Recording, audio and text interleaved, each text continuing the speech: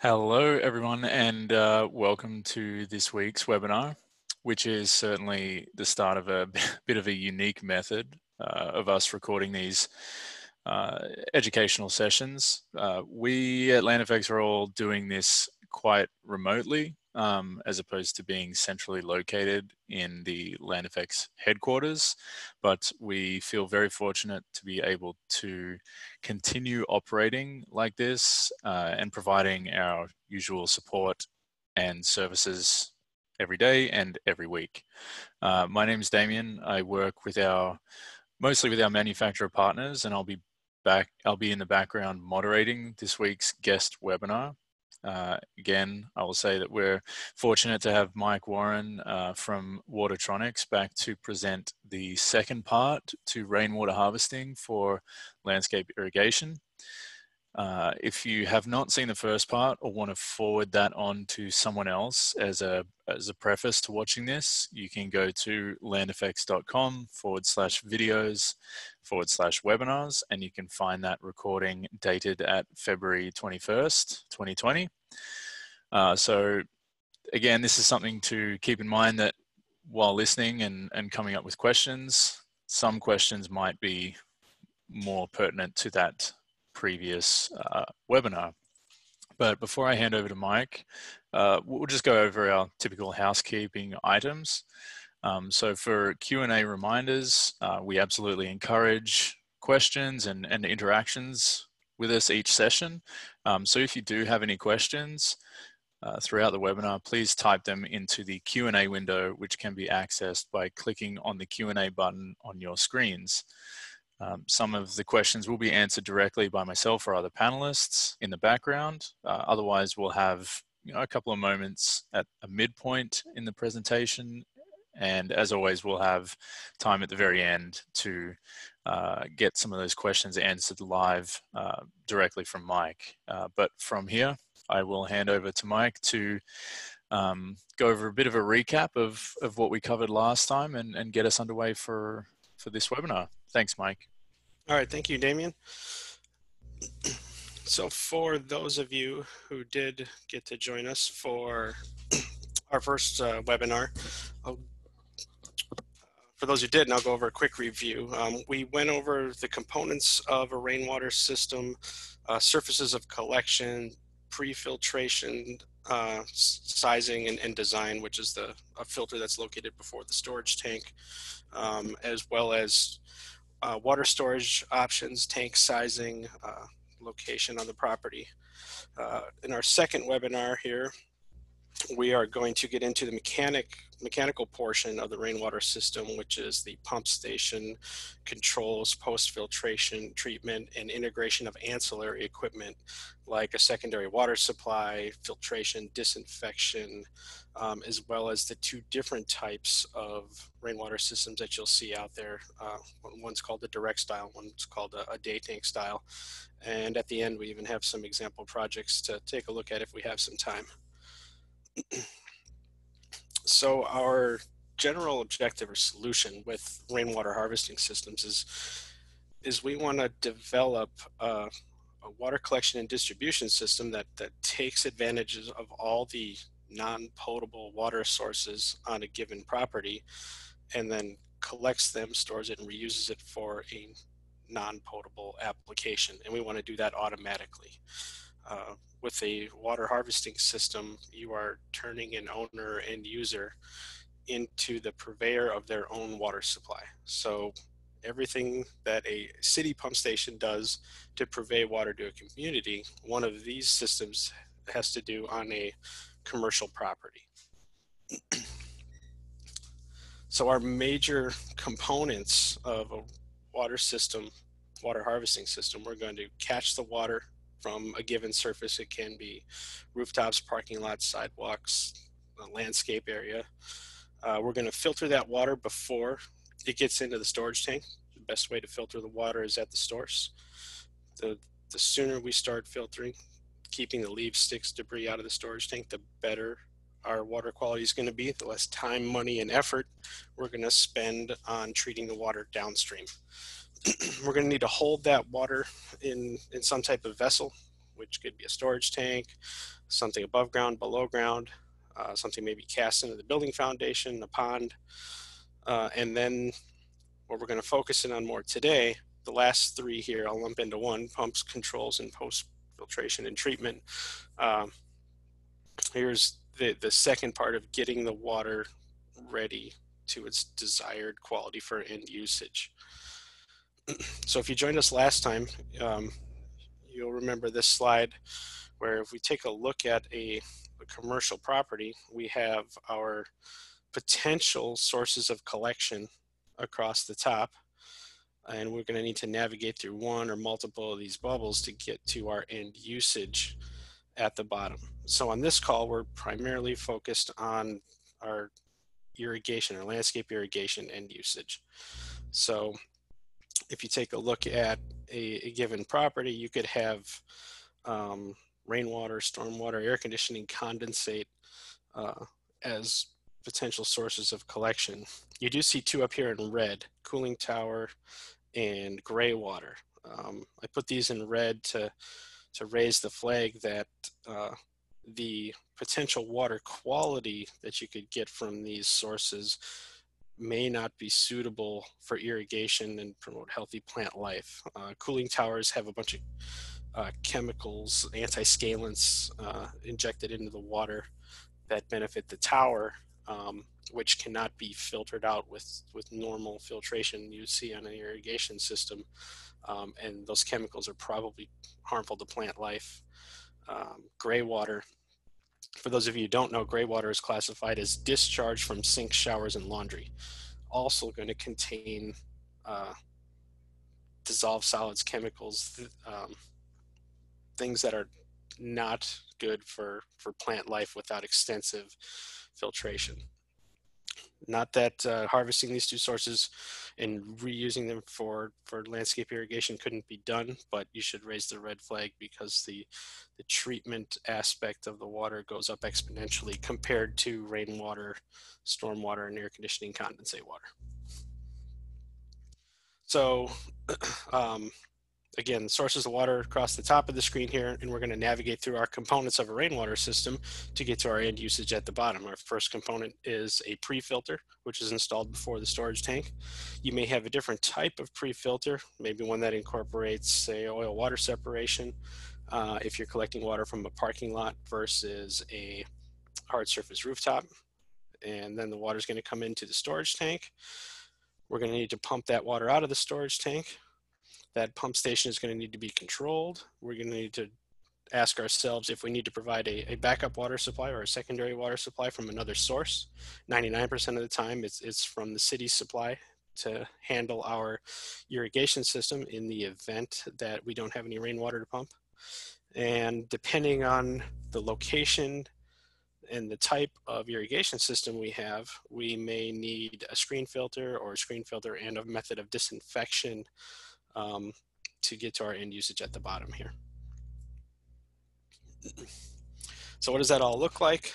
Here is an example of a basic rainwater harvesting system that will collect water from a rooftop. It goes through a pre-filter in the upper left-hand corner here into our storage tank, and then we have a flooded suction pump station that in this case has a automatic discharge, a filter on it, various controls and sensors, and it gets plumbed out to irrigation.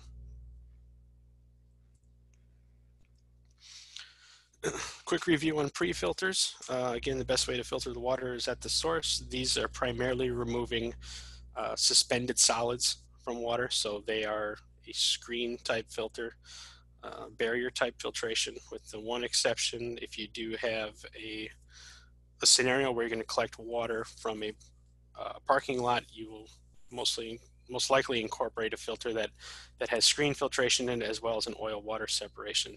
Those are called hydrodynamic separators, which is the photo in the lower right hand corner here.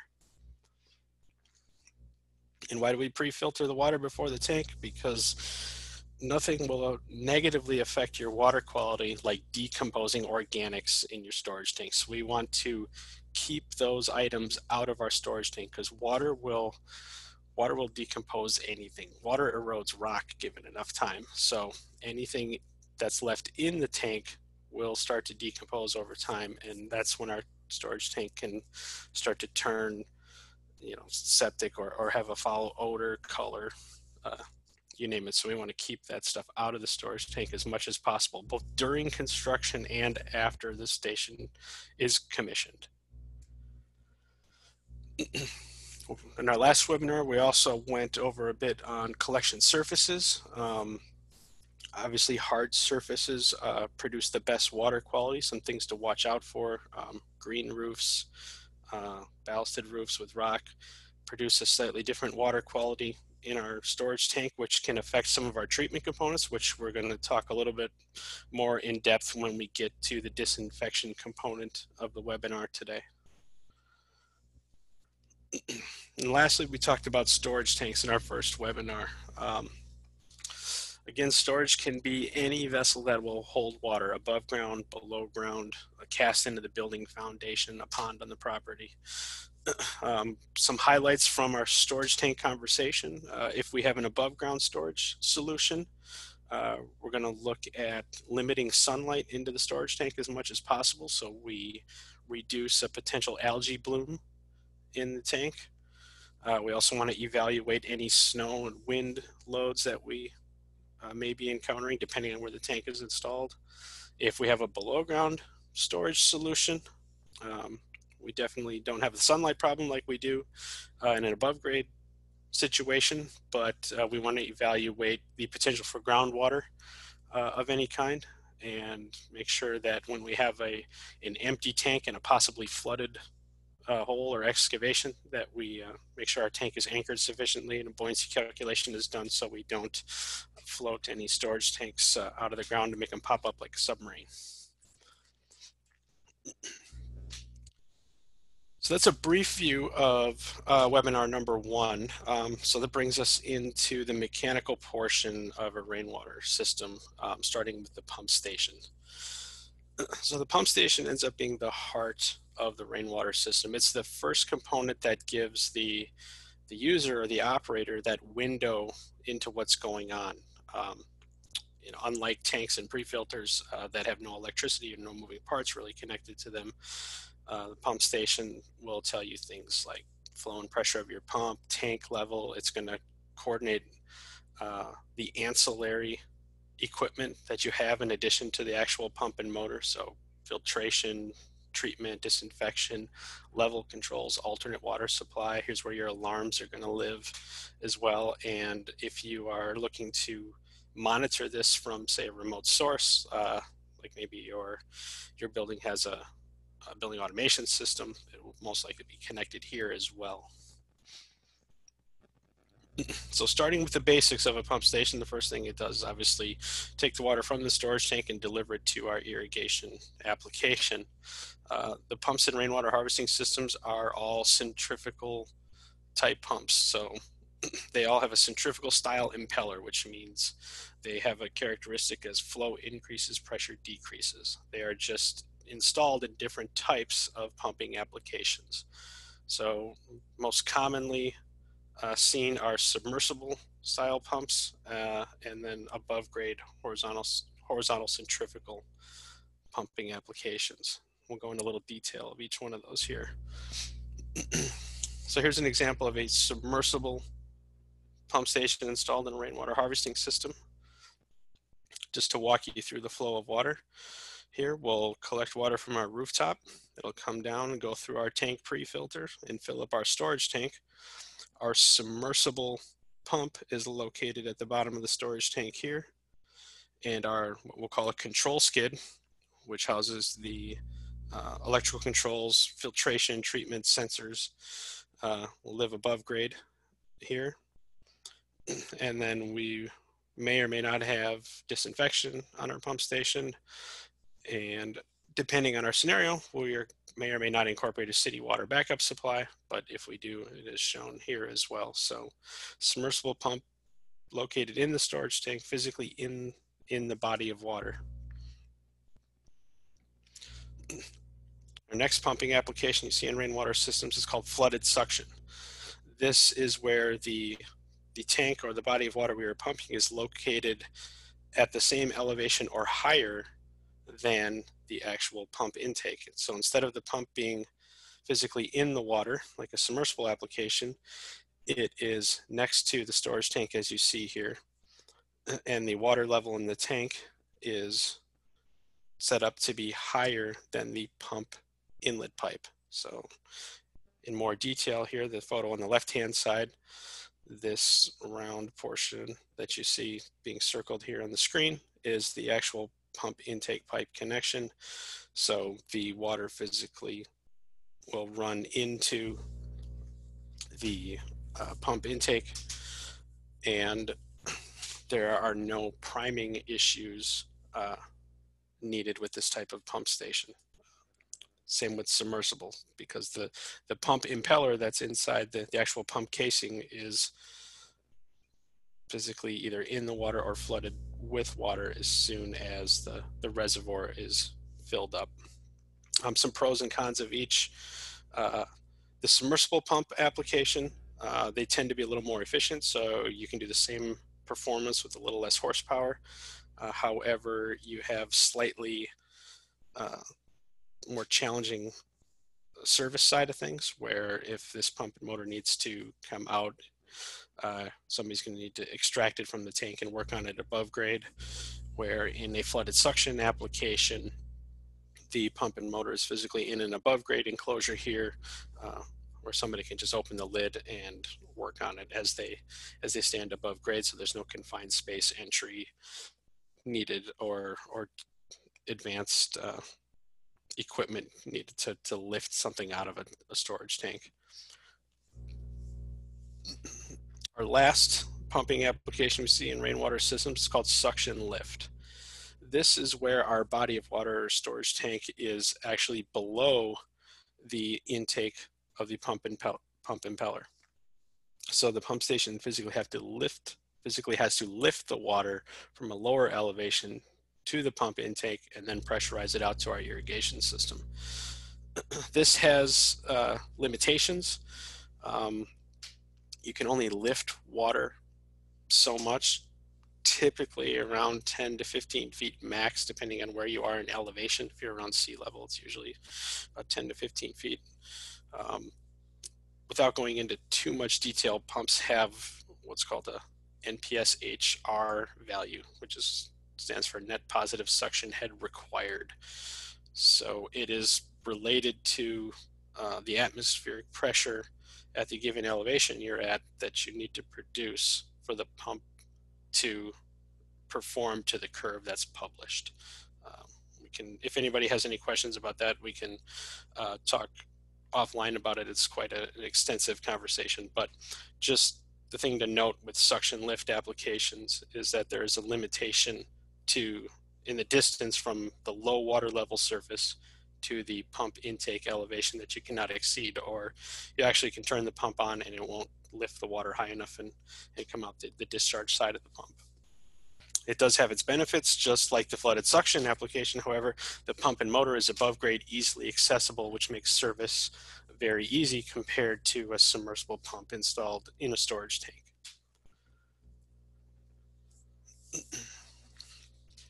Our control component of our rainwater system,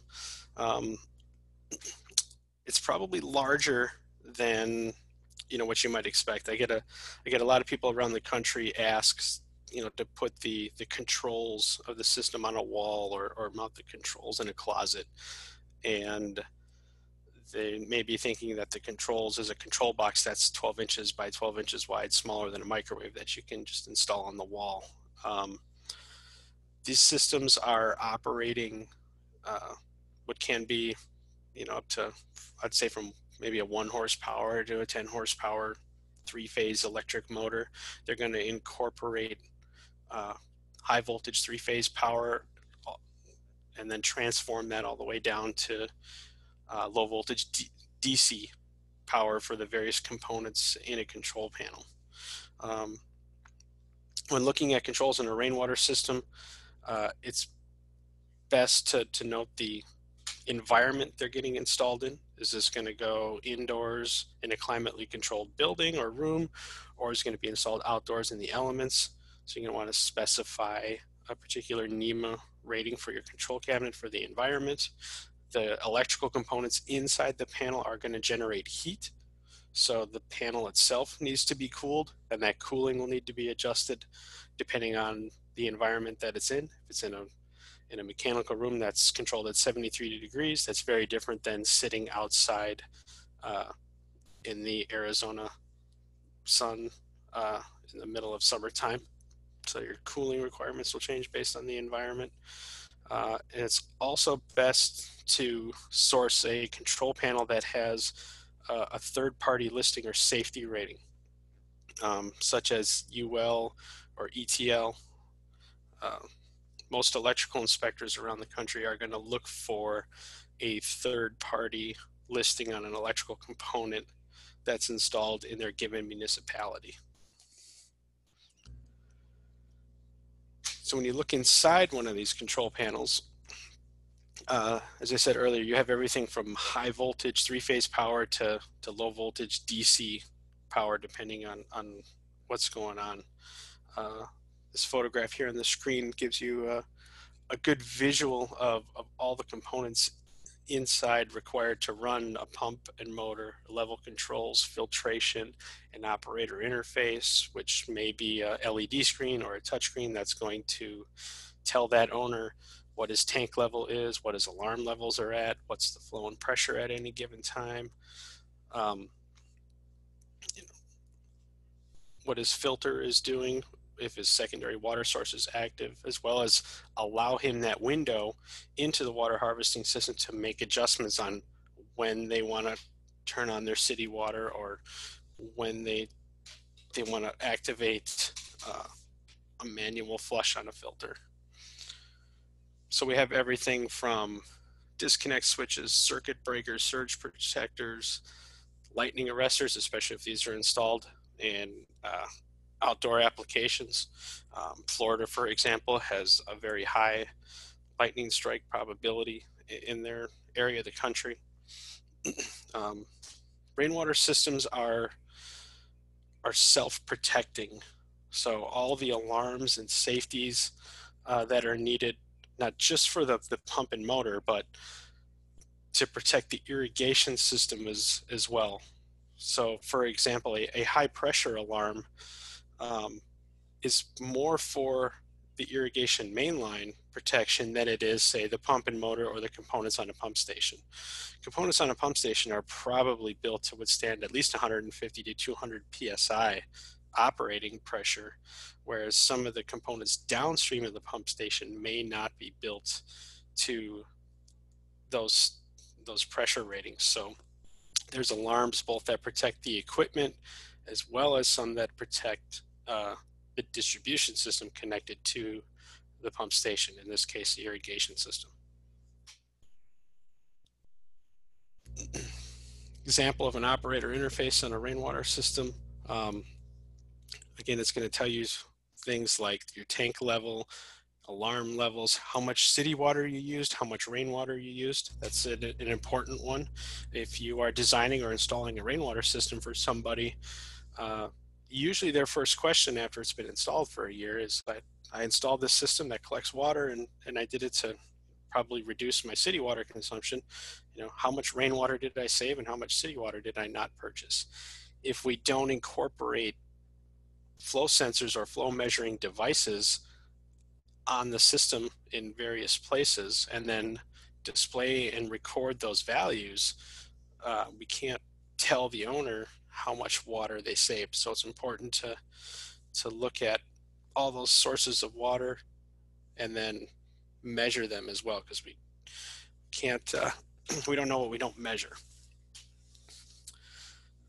I said earlier that a lot of the rainwater systems out there will use a secondary water source as a backup supply. 99% of the time, that's usually from the city.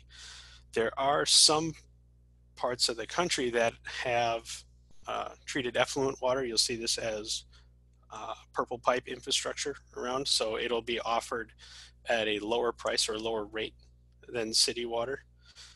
So you can actually set up level controls, and we'll talk about this in a little bit, in more detail. Set up level controls to use your least expensive water supply first in the event that you don't have rainwater available.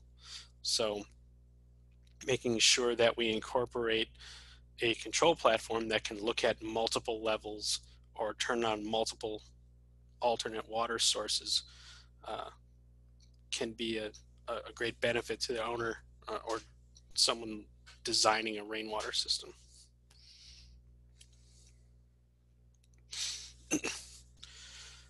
So in addition, again, to controlling the pump and motor and regulating pressure, which is the core competency, if you will, of the pump station. Its goal in life is to regulate a constant pressure at a variable flow rate.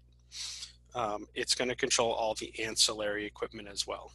And the first portion of our ancillary equipment here is the level controls and alternate water supplies. So our first question is, do we need to add a backup water source? So if we are out of rainwater, do we need to get water from another source, or are we okay with just waiting until it rains again and then making an irrigation decision? We need to decide if that backup water source is going to go into our reservoir or it's going to be plumbed direct to the water distribution system, the irrigation main line. Once we've made that decision, we have to look at, does our backup water supply have the proper flow and pressure to satisfy the demand, what we're asking it to do? There's a couple different scenarios and questions or answers that we'll look at that'll make that decision for us, and we'll take a look at each one. So option one is putting a backup water supply, for our example here, we'll call it from the city, into our storage tank. So we have a full rainwater tank. We are irrigating, pumping the level down in the tank. When it hits a lower set point, we're going to open a valve from a pressurized city supply, and that city water is going to go into the storage tank. So we have to verify a few things if we want to set up this scenario. First, we have to verify that the city water has the same flow, greater than or equal to the same flow as our max zone or what our pump station is designed for. So if we are pumping out to our irrigation system at 60 gallons per minute, but we are only filling our storage tank with 12, it's only going to be a matter of time before we have depleted the last little bit of the storage tank. The pump will shut down on a low level alarm, and we'll have to wait for the fill source to catch up. So number one, I'm going to verify that the city supply has greater than or equal to the same flow as the pump station or the largest zone in the irrigation system. Whenever we're connecting a potable water supply, such as the city, to a non-potable water system, such as a rainwater system, there always has to be a method of backflow prevention. So we do not contaminate the potable city water supply with the non-potable rainwater. This is usually achieved two ways. There's either a physical air gap, where the piping from the city water supply must stop 6 to 12 inches above the maximum water surface of the non-potable water system, or there's a RPZ or backflow preventer installed on the city supply, which is a physical device that does not allow a reversal in flow. So when you have that connection from a non-potable source to a potable source, it uses the theory that if the flow should be reversed in the pressurized piping system, that the device dumps or stops that flow from happening. Pretty common in the irrigation world. Whenever there's a irrigation main line that's connected to a city water pressurized supply, there's usually an RPZ or backflow preventer of some kind, as well as a city water meter on that POC, point of connection. So in a tank fill scenario, the level controls actually should be set up to maintain a low water level in the storage tank. So we have a full tank of rainwater, we're irrigating, pumping it down, pumping it down. We hit a low water condition, not a low level alarm, but a low condition that we want to open up the city fill valve. We want to open up that city fill valve, but we also want to close it right away as well. The last thing we want to do is open up the city fill valve at a low point and fill the entire storage tank up with city water and then close the valve. We want to open and close that city fill valve just a couple inches above the pump minimum submergence, or the pump alarm set point, therefore leaving the most amount of room in the storage tank to harvest the next rain event. Just the setting up of those open and close levels and those level controls has a drastic effect on the success of the rainwater harvesting system as a whole. The other thing you want to note, which isn't shown on here, is that you want to make sure that you set the off level for the city fill valve below the overflow invert elevation on your storage tank. If it is accidentally set up higher than the overflow invert elevation on your storage tank, you can actually never hit that value. The city valve is open and water's rising up in the tank and going right out the overflow pipe.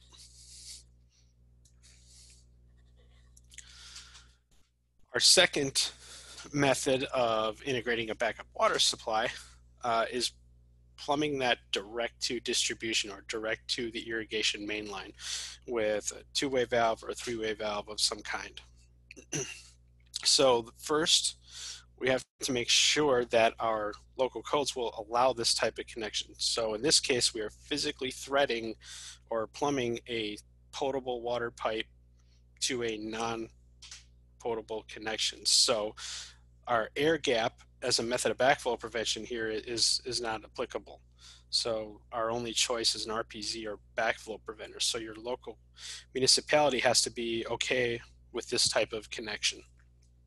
And that varies state to state and even city to city. Where I'm from here in Wisconsin, we see both. I know there's parts of the country that only allow an air gap. For example, San Francisco,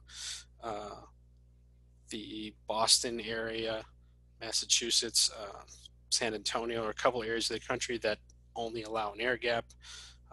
Los Angeles allows a direct connection with a three-way valve or an air gap. And again, that changes per city and per state, so it's best to check with your AHJ authority having jurisdiction on what's allowed. But if it is allowed, we need to verify a couple of things, just like our other scenario. Our backup water must have the same flow, again, right, because we have the same issue with flow. If we don't have the same flow as our largest irrigation zone or pump station is sized for, we're not going to be able to satisfy our demand. In here, we also have to verify pressure. In the tank fill scenario, we didn't have to verify pressure because we were putting it into an atmospheric storage tank, and the pump station was going to repressurize it to our set point, whatever we needed for irrigation, call it 60 psi. In this situation, we need to verify flow and pressure, and that's at the point of connection to our rainwater skid, which is going to be right near the start of the irrigation main line. So that's got to be after a city water meter, after an RPZ, after whatever pipe run distance we may have. At our maximum flow rate, we need to make sure that we have enough flow and pressure to satisfy our irrigation demand. And then we need to set up our control logic to switch back and forth between city water and rainwater in the storage tank as the rainwater is available. So that is the primary deciding factor, obviously, on when to switch to our backup water supply. Our tank is full, we're going to start irrigating. We've used all our rainwater. The irrigation controller is still calling for zones to be open. The pump shuts down because it recognizes a low level and it switches to our city water supply and heads out to the irrigation main line.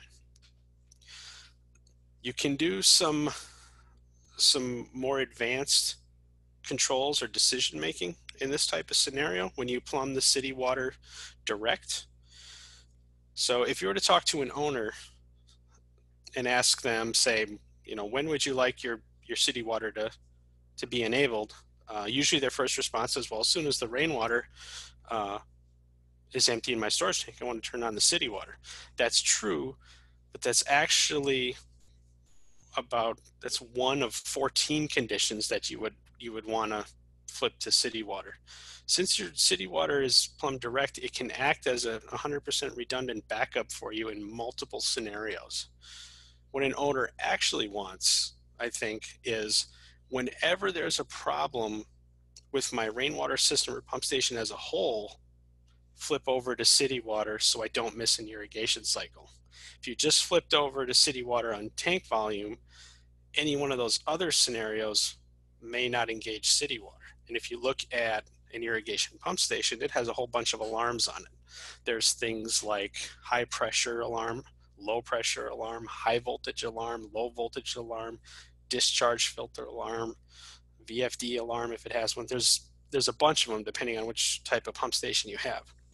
So if you set it up so that the city water flips over and takes control whenever the pump is disabled, not just on low tank level, because that's only one of the scenarios the pump could be disabled on, you provide a much more dependable water supply for the end user. He has a much lower probability of missing an irrigation cycle if you flip the city water over on any one of the conditions that could disable the system. Before I get into filtration and treatment, let's pause for a quick second. Damien, is there any questions we have yet?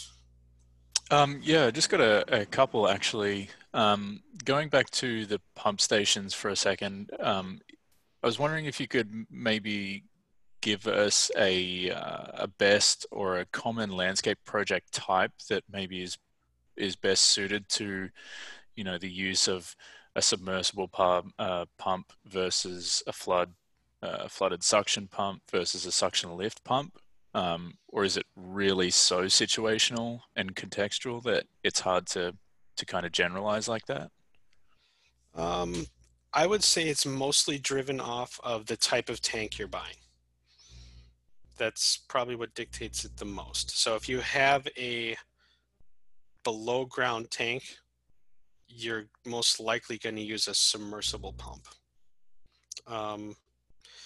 You could use a suction lift pump in that scenario as well, because the water surface is below the actual pump, or it could be below the pump station above grade. However, if you take the rule of thumb that the average tank in the US is buried at least 3 feet below the ground, and the tank is anywhere from 8 to 10 foot diameter, and take into grades, you'll find that you approach the maximum lift you can do with a horizontal centrifugal pump pretty quickly based on the elevations.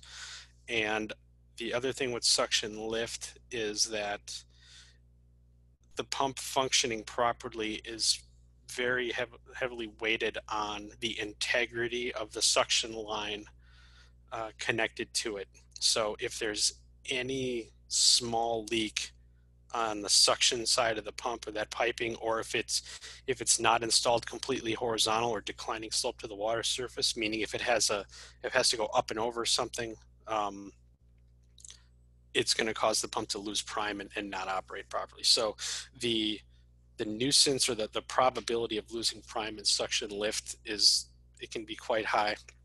So you'll find that people will revert to a submersible pump, usually in a below ground tank scenario, and they usually default to a flooded suction style pump in an above ground tank scenario. Those are probably the two most common applications around the country, and they're dictated by the type of tank that's installed in the rainwater system.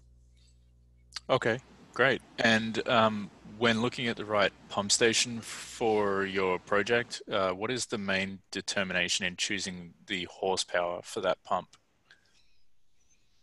The pump size is dictated by the irrigation system, actually. So your pump needs to be sized to provide the flow and pressure you need at the start of the irrigation mainline in the worst case scenario. So the worst case scenario is going to be whatever your largest zone is on your irrigation system, and then whatever pressure that's going to need to be to deliver water to that zone. And that'll be a function of, is that zone high on a hill, or is it not? You know, how many feet of main line is between the pump station and that worst case zone.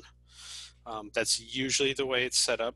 Now you can, if you have the flexibility, you can do it the other way. You can pick a pump station and zone your irrigation design to fit a pump station application, which mostly comes into play when you have a municipality requiring you to purchase a system that's listed or built to a given standard, right? So to keep the mechanical system within that standard, sometimes it's easier to modify the irrigation design around the pump station.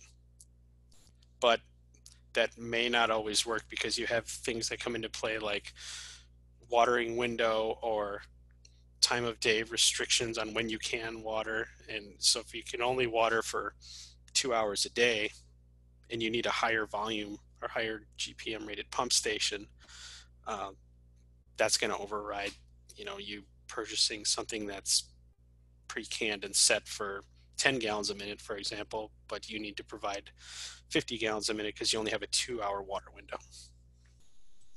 Great. Yeah, thanks. Really good things to keep in mind. We don't have any other questions at the moment, so feel free to keep on going. Okay, so we're going to move into filtration and treatment. So in our first webinar, we talked about filtering the water before the storage tank to keep the leaves, sticks, debris out of the storage tank, to keep a good water quality. We are now going to filter that water again, but on the pressurized side of the pump. So on the pump station, we're going to filter the water to keep debris out of our irrigation mainline and to keep things like, say, drip emitters from plugging up. So in a landscape irrigation application, the finest filtration you see is about 100 micron. So you will see some type of barrier type filter, whether it's stainless steel screen or bag filter or cartridge filter, on the pump station that keeps that debris larger than 100 micron out of the main line. So there's two types of filters you can look at.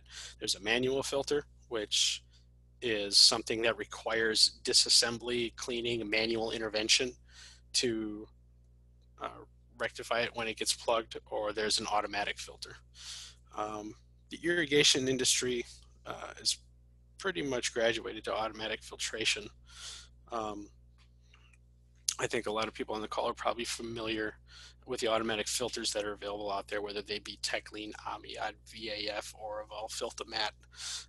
They all essentially are an automatic screen filter. If you don't have a filter on your pump station, you're probably relying on these small zone filters that are out in the irrigation field, in the irrigation mainline, prior to the zone valves. And if those get plugged up, you run the risk of having a maintenance guy go around to each one of the manual zone filters and cleaning those out manually. An automatic filter positioned back on the pump station keeps all that debris out of the irrigation mainline, out of the drip emitters, out of the sprinkler heads, cleans itself automatically, which provides a more of an uninterrupted water service to the end user. So one caveat with the level of discharge filtration on a pump station, or I had just said that drip irrigation is about the smallest filtration size you'll see at 100 micron. That will change if you utilize a UV unit for disinfection. So more and more, I'm starting to see the requirement for disinfection needed for irrigation water.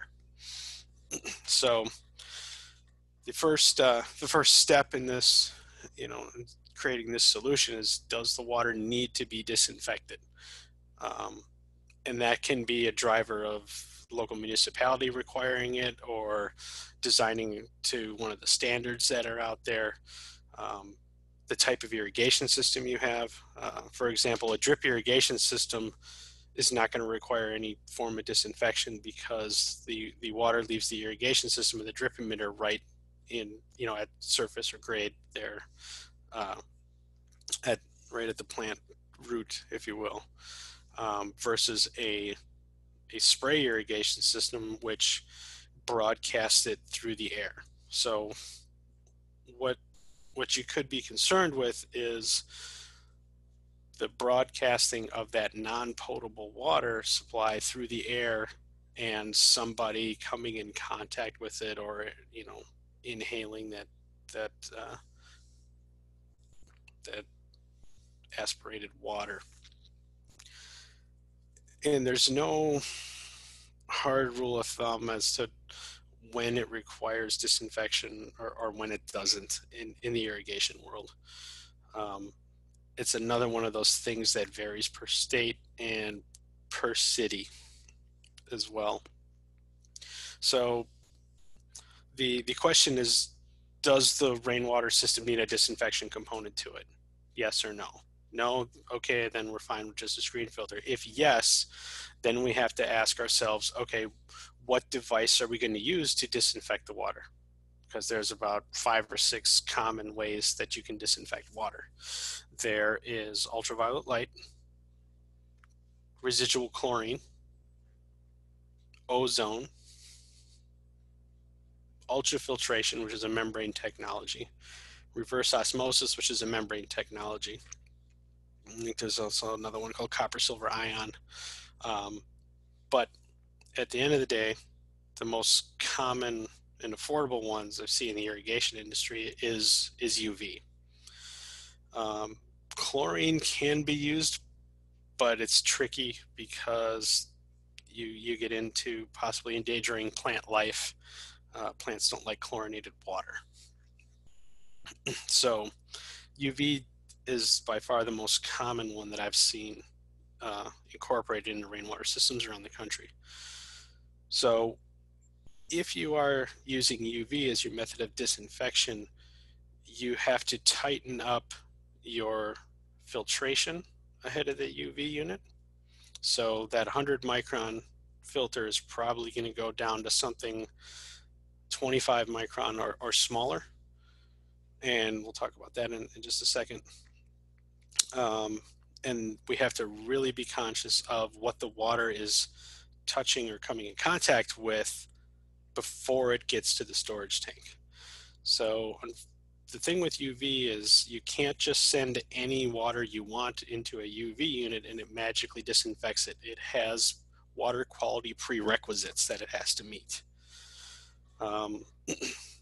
Mainly, the driver in that is called UVT, or ultraviolet transmittance, which is a measure of how the light can move through the water that you're giving the UV unit. So earlier we talked about collecting water from a green roof, and it had, if you remember this photo from earlier, it has a bunch of dissolved solids in the water. So there's 2 things that make up water besides the H2O part. You have total suspended solids and total dissolved solids. The suspended solids, depending on what size they are things you can filter out or remove from the water. The dissolved solids you cannot. So an example of dissolved solids in the water, food coloring dye in water, salt and salt, dissolved in water, so salt water. Those are things that are dissolved in the water. You can't run that through a screen and filter it out. So this photo here in the bottom left, this is a water sample collected from a green roof. If you set this on your desk and let it sit there for 6 months, the stuff never falls out of suspension in the water. It's still that yellow color 6 months from now. So things like decomposing organics have a negative effect on your ultraviolet transmittance of your water. So the UV light can't get through the water to disinfect those organisms. So it goes into alarm and you have an issue. So if you're going to use UV light to disinfect water, we need to make sure that we keep as much organics out of the storage tank as possible, and we're collecting from some sort of hard surface rooftop. Metal, glass, asphalt shingles, clean concrete, some hard surface. When you get into organic surfaces, or even some parking lots can be pretty bad, but like landscaped areas, synthetic turf, ponds that have drainage around in them that runs over the turf or landscape and plantings into the pond, they have a high organic load, and that organic load can negatively affect ultraviolet transmittance. So when sizing a UV unit, you look at 3 sets of criteria. Dose, which is the amount of energy measured in millijoules per centimeter squared, which is energy over the area of the UV unit. So a UV unit is a chamber. It's a light bulb inside a chamber. So how much energy the bulb gives off over the area of the chamber. Each organism that you want to disinfect has what's called a destruction level. So it's how much UV energy it takes to inactivate that organism. So let's take E. coli for example.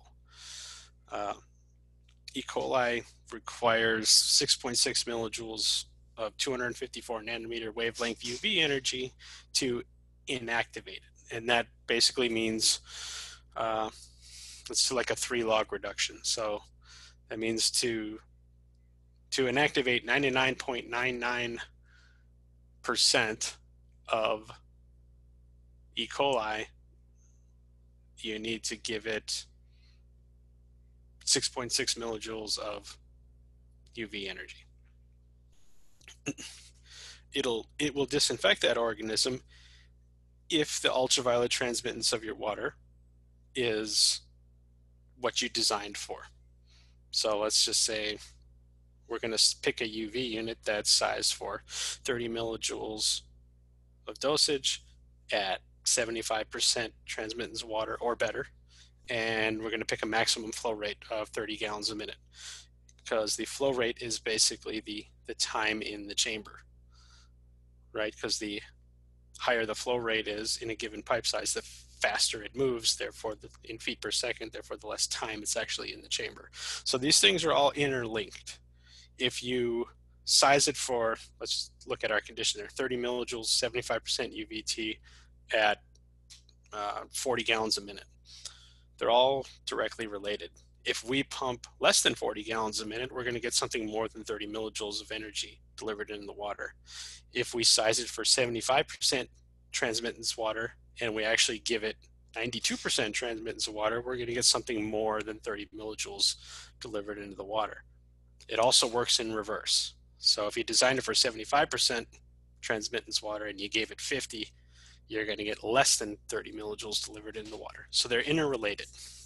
And I could go on probably a whole nother hour just on UV design. If anybody has any questions on those or wants to get more in depth into it, please feel free to email me later and we can talk about it. But the takeaways from this webinar are there's water quality prerequisites from if you want to use UV to disinfect water, and most of them are affected by what the water touches on its way to the storage tank, not quite related to how fine a filtration you have ahead of the UV unit.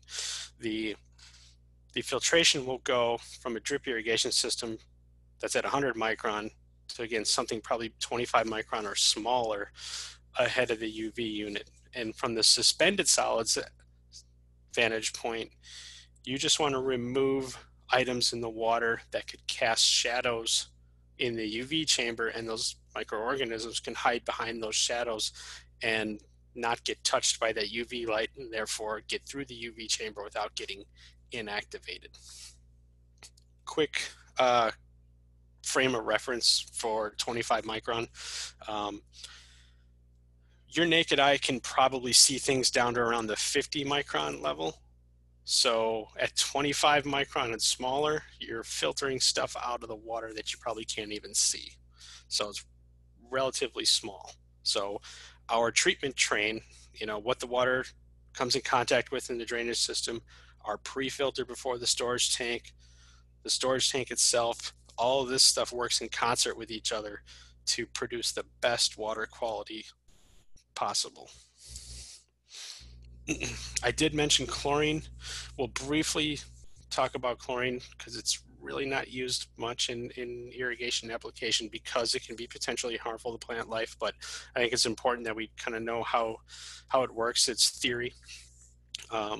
So chlorine is, it's an oxidizer. It will actually kill viruses, pathogens, whatnot. So depending on the level of chlorine in the water, it will kill those organisms. Usually you want to try and maintain 1 to 2 parts per million at most. So it's really, really small concentration of chlorine we're trying to maintain because it is so potent. Just for frame of reference, 1 part per million is like 1 eye droplet of water in 11 gallons of milk. It's small concentrations. So chlorine works on a contact time, and what you end up designing is a system that recirculates a body of water, your storage tank, for example, and its goal is to maintain what's called the residual chlorine level. So you inject chlorine in the water, it reacts with things in the water, and it becomes consumed. Once you've built up a residual level of chlorine, and there's actually sensors that measure residual level of chlorine or free chlorine in the water, once you've built up that residual level, it's not reacting with anything in the water anymore. Therefore, the water is disinfected. Chlorine has a contact time that's required as well. You can't just put it in the water and it's instantly disinfected everything there. It has a contact time, which is why you recirculate it on a body of water. And the other aspect to chlorine is, since it is an oxidizer, it does have an effect on the color of water, which isn't a big driver or concern in landscape irrigation industry, more so in our interior building applications where we collect rainwater, but it will have a positive effect on water color given a long enough amount of time.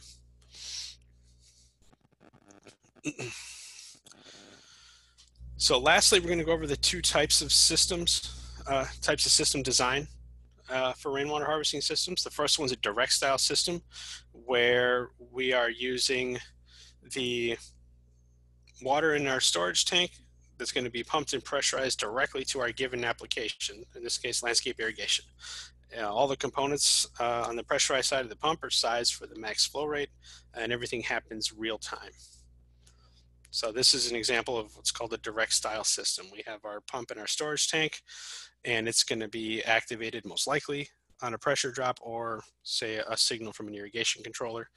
The pump's going to turn on. It's going to provide the flow and pressure required that's dictated by the irrigation system, because a pump station is a slave to the demand. Number of zones or sprinkler heads that are open, its goal in life is to satisfy that demand at any given point in time. So it's going to pump in real time through a filter and whatever treatment devices we have right out to our irrigation system. direct style system. Same thing in this photo. One pump station taking an atmospheric tank, pressurizing it to our irrigation main line. The second type of designs that are out there is called the transfer in a day tank system, where it actually uses 2 pump stations. This is also called batch processing. That is done with the first pump, say in your main storage tank here. It's going to transfer that water through your filtration and treatment and put it into what's called a day tank. And then you're going to use another pump station to pressurize it out of your day tank and send it to your given application. And the city water is 99% of the time plumbed to the day tank. Now, the transfer and day tank system really doesn't work for irrigation, but I show it on the screen here to identify the differences in the hydraulic reasons as to why you use one or the other. There's 4 deciding factors. The first one is based on pressure.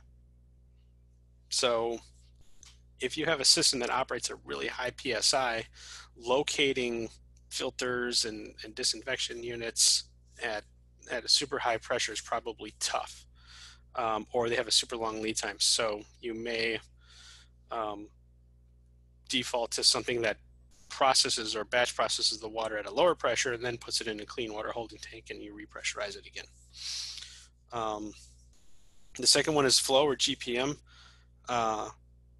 This doesn't quite apply in the irrigation world. This is more of an interior building application thing, but not that you can't find filters and treatment units rated for any GPM you want, you can. But it may be more advantageous to transfer the water at a smaller flow rate through a smaller filter and UV unit, and then pump it out of a clean water tank or day tank at a higher capacity GPM with another pump station, so you save that money. If you graph the cost versus the size of components, you know, there's a break somewhere in that 100 to 200 GPM range, so it makes the decision one way or the other. However, in an irrigation world, we are mostly bound by number 4 here, which is the application of the usage profile. Number 3 is our footprint. Obviously, if footprint only allows for one size or the other, that's going to override some of our design factors. But we really want to focus in on number 4 here, because the usage profile is what really dictates the decision in the irrigation world. So if you look at an irrigation cycle, it's going to come up and ramp up and run for hours at a time at some fixed GPM rate. This particular example shows 200 gallons a minute, but it could be 50, 60, 20, whatever it is. An irrigation system is going to come and then operate for a length of time, and then it's going to shut off. It's going to go through an irrigation cycle. When you look at that compared to how a building uses water, it's all over the place. It's very erratic. It's going to have spikes, but they're not very long in duration. This is people flushing toilets and using showers and whatnot. So when you go to apply these 2 things to the batch processing example, you find that if you have an irrigation system, 99.9% of the time, you're going to end up with a direct style system, because if you try to batch process in an irrigation system, its very nature of operating at somewhat constant GPM for hours at a time is going to either cause you to upsize this pump or upsize this storage tank so large that you're not saving any of the money. And again, I can go into that more detail. We're about out of time, but I put that up on the screen to show the differences in the hydraulic reasons, you know, one way or the other. And just note that this is, if you see a transfer in a day tank system on an irrigation application, it should probably raise a red flag and look at the hydraulics and the usage profile, because it's really, you're going to end up pumping it out of here so fast that you're going to say, oh, I need to put it in the day tank at the same rate, or this day tank's going to hit a low level alarm. So you end up upsizing this pump to the same size as this pump, and then you just bought 2 pump stations at the same size. So again, we can go over that in more detail. For anybody who has any questions, again, feel free to email me. We are about out of time. There's a couple of case study examples here. In our first webinar, we talked about one of the surfaces of collection being a splash pad, where the children's play fountain, they're in a park, and the water is on the splash pad from, say, I don't know, noon to 4 during the day. And you can collect that water from the splash pad. It's potable water from the city because it's coming in contact with little kids and humans. You can collect that water from the splash pad and then reuse that water to irrigate the same park that the splash pad's in. And this particular example had a below ground tank installed right here. This is this actual splash pad, and the control skid is above grade right next to the splash pad here. So there's a submersible pump in the tank, and there's a control station here with a discharge filter in the enclosure. This is the pressurized pipe from the pump in the tank, and this is the irrigation mainline connection over here, and this is the filter flush pipe that goes to waste or drain. This particular one was one of those examples where they dug the hole right next to the ocean. You can kind of see in the background here. So this was when they dug down in the ground here, the groundwater seeped in pretty quickly. So this was an example where they had a fully flooded hole or excavation with a below ground tank installation. This above grade example here collected water from this commercial building and is stored in these 2 large above ground storage tanks, and there's a flooded suction pump station application next to the storage tanks. It had a horizontal centrifugal pump and a 100 micron automatic filter in it with city water backup that filled the storage tanks, and they irrigated the landscape area that you can kind of see behind it here, which was in a lunchtime area for the employees of the commercial property. So quick summary, as you guys can see, the range of water harvesting can be pretty vast. Looking at, the intent and the budget ahead of time and what the owner is ultimately looking to get out of it can help you design the right system and meet their overall budget for sure. They range from small to large. A residential project might have something as small as a 55-gallon drum underneath a rain gutter out back with a pump that you plug into a 120 volt outlet, to a large commercial system that collects water from, say, 60,000 square feet of greenhouse and then irrigates all the plants within the greenhouse property there. So they're quite vast and range from small to large, but at the end of the day, they will all have the same components. They will have a collection surface, a pre-filter, a storage tank, pump controls, filtration and treatment, and you just move them around the property and change the size of them depending on the input parameters. So that is all I had. Damien, do we have any questions at the end here? We just got one question relating to, I guess, the filters and installation in relation to pump stations. Would you want those filters to be installed before or after the pump station? Does it matter? And what are the spacing distances between, the various pieces of equipment? Is there a minimum for it to be operating at its optimum levels?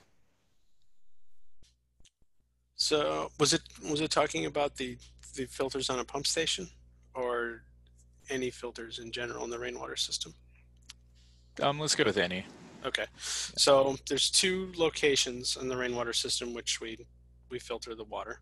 One of them is the pre-filter before the storage tank. So that is installed anywhere between the roof and the inlet of the storage tank. Doesn't matter where, just as long as there is a filter somewhere between the collection surface and the storage tank to keep that debris from collecting and decomposing in the storage tank. And then we will have another filter on the discharge of the pump station, which is on the pressurized side of the pump. And that is used to filter the water one more step finer or better than that tank pre-filter did. Okay, sorry, I was just seeing another question come through.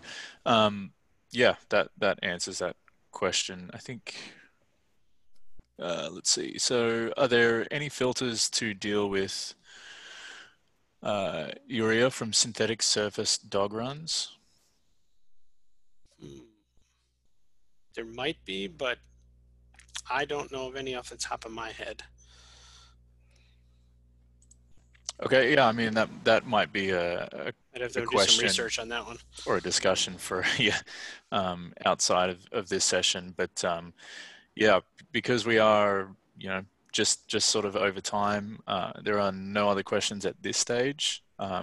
We will just sort of wrap things up. But as Mike, to everyone, as Mike mentioned, if you do have any further questions or want to discuss some of the more detailed subtopics that were either brought up in this session or that you have further thoughts on, you can contact Mike directly. His information is on screen, as you can see. But as always, we are posting this webinar up on our website later this afternoon, and it will be there if you would like to rewatch or pass it on to someone who especially watched the first session but couldn't make it to this one. But in finishing up, I want to thank Mike again for his time in preparing for and presenting these last couple of webinars. You know, it's been a couple of months worth, but it's been a great mini series and hopefully really helpful to everyone who's taken part or watched these recorded webinars. So again, thank you, Mike. And to everyone at the moment, please be smart, stay healthy, stay safe, and have a great weekend. All right, thanks everyone.